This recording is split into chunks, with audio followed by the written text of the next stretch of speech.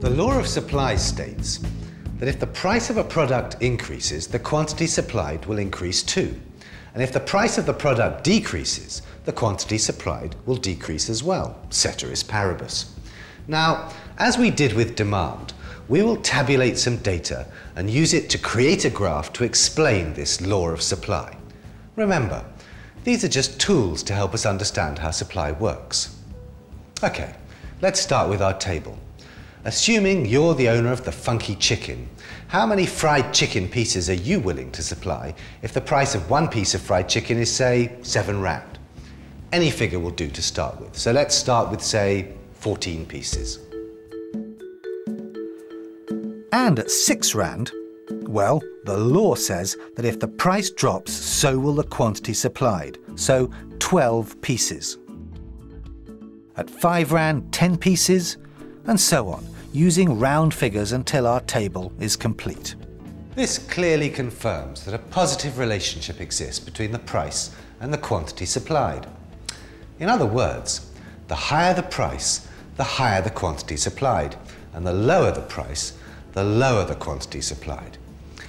You'll see later that this relationship is governed by the law of diminishing returns. Now, let's present this data in the form of a graph. We're going to create our first supply curve.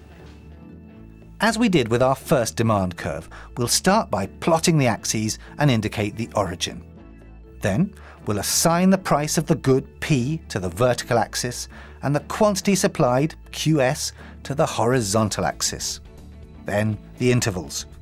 In this, 7 equally spaced ones on each axis, followed by the corresponding values from the table. That's 1 rand, 2 rand, 3, 4, 5, 6, and 7.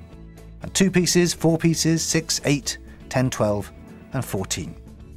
Now, we plot the different price quantity supplied combinations. At 7 rand, 14 pieces are supplied. At 6 rand, 12 pieces, and so on.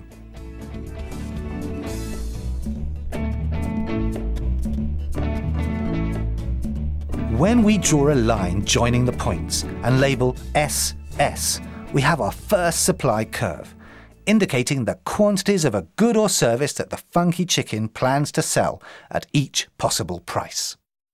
A movement from point A to B shows that as the price of the fried chicken increases from 4 rand to 6 rand, the quantity supplied increases too, from 8 to 12, and an upward movement along the curve takes place. Likewise, if the price drops, a movement down the curve takes place. But how does the supply curve differ from the demand curve for fried chicken pieces? Well, the demand curve shows that a higher price leads to a lower quantity demanded, but with the supply curve, a higher price leads to a higher quantity supplied.